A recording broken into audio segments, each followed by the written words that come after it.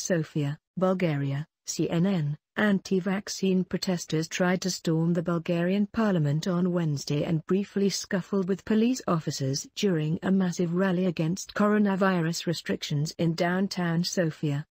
Tensions rose an hour after about 3,000 people gathered in front of the parliament building, demanding the lifting of a mandatory health pass which they said trampled on their rights and was a backdoor means of forcing people to get vaccinated. Protesters, many of whom arrived on buses for the rally, pushed back a police cordon around Parliament and reached the front doors of the building.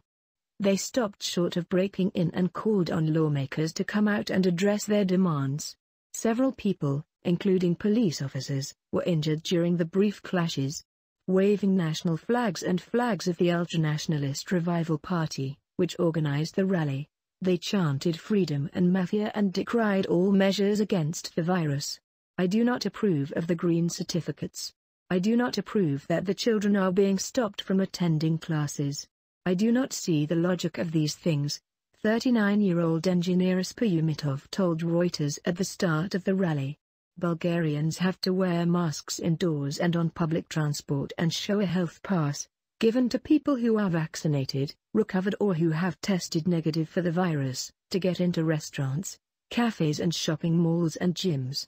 The least vaccinated country in the European Union, Bulgaria reported record-high daily infections on Wednesday, largely fueled by the highly contagious Omicron variant.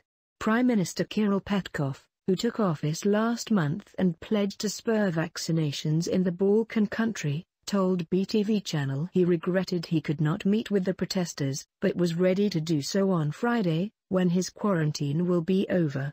Petkov, President Roman Radev and senior ministers went into self-isolation after a participant at a security meeting they attended on Monday tested positive for the coronavirus. He reiterated that the health pass would not be lifted.